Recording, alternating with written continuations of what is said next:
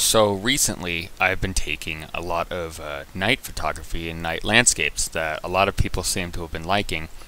And when they see what camera I've been using, the Ricoh GR, I see a lot of Ricoh users have been asking me, how do I do this? So I decided I'm going to make a video showing you guys how to do easy night photography with the Ricoh GR specifically.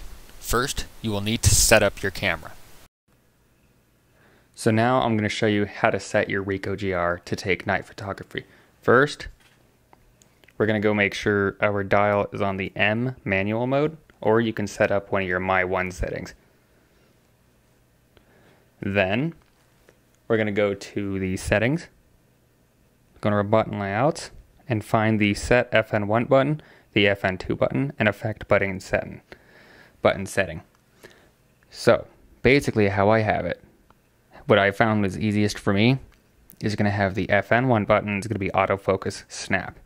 FN2 is going to be snap focus distance, and the effect button on the side here is going to be your self timer. So if you want to pause the video, try to get these settings, that'd be pretty easy. So I'm going to explain what this does. So the FN1 button here basically turns on autofocus snap. This is without it, this is what it's on. So you can see the meter here. Without it, my camera is going to try to autofocus. And with it, it won't autofocus because it's manually set. So the FN button here, the FN2, basically lets you set the distance. So in our case, night photography, it's going to be infinite. So that way, no matter what, it's going to manual focus infinitely outward, which is best for stars and stuff. So then we're going to go to the effect button here, press that, and you can set your self timer. I have the first one's no seconds, the second one's 2 seconds, and then the third one is 1 picture in 10 seconds. And I'll explain that in just a bit. The 2-second timer lets the camera settle after you take the picture so that it is never shaken or blurry. Here's a before and an after.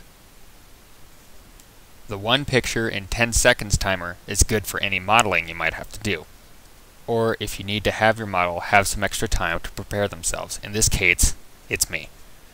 Next, once you have your snap distance and timer set, you need to choose which ISO and time you wish to expose your photo to. For ISO on the GR and night photography together, always take the photo in anything under ISO 400 to avoid grain, which is very prominent in the GR.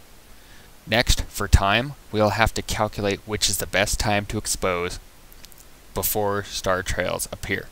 To do this, simply divide 500 by your focal length. In this case, it's 500 divided by 18, which means if you do not want star trails, your max exposure will be 25 seconds or under. If you want star trails, then shoot anywhere above 25 seconds. Finally, go outside and pick a good place to shoot your photo.